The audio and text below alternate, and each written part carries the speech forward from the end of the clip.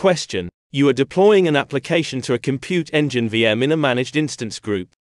The application must be running at all times, but only a single instance of the VM should run per GCP project. How should you configure the instance group? Option A: set autoscaling to on, set the minimum number of instances to 1, and then set the maximum number of instances to 1. Option B: set autoscaling to off, set the minimum number of instances to 1, and then set the maximum number of instances to 1.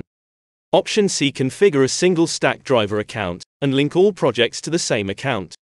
Option D: set autoscaling to off, set the minimum number of instances to 1, and then set the maximum number of instances to 2. Now take 10 seconds to think about the answer.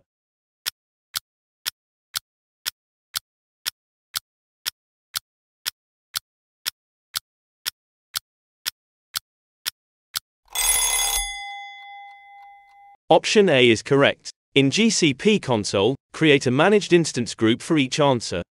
Then for every option, delete the instance that was created as a simple test each answer. A. Correct. It correctly solves the problem with only a single instance at one time.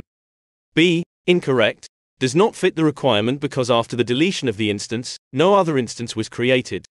C. Incorrect. It creates another instance after the delete, however, two VMs could be created even if the target is exceeded. D. Incorrect. Does not fit the requirement because after the deletion of the instance, no other instance was created.